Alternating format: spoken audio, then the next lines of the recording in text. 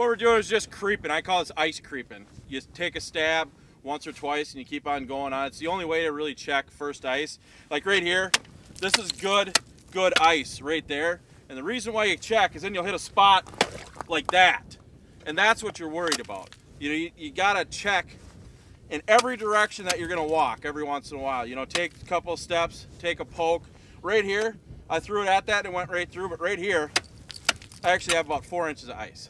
So I don't want to get too tip heavy and too heavy on safety, but take your pick with your ice spud and use it.